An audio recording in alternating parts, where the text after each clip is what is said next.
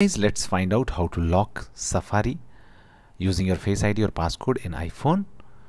So for that, just search Shortcuts app in your iPhone. This is the default app which is installed in every iPhone. If it is not present, just install it through App Store. This is a free app from Apple. Now just tap on Shortcuts app, and this will open the Shortcuts app, and at the bottom you can see three options. Tap on Automation, and now tap on Create Personal Automation, or there will be a plus sign here. You can tap on it. Tap on Create Personal Automation, and now scroll down and find try to locate app. Okay, just tap on app once and this page will open up. Now you have to tap on choose. Okay, this shows, just tap on choose. Now search Safari, which we want to face lock. Tap on it, it will get selected by a tick mark.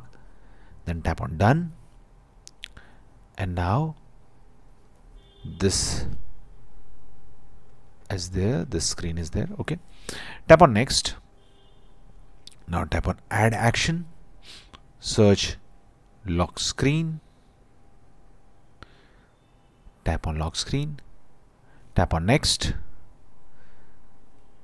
Just make sure this is turned off. Ask before running, make sure both these are turned off. Finally tap on done. Okay, so this is now done. When Safari is open, lock screen.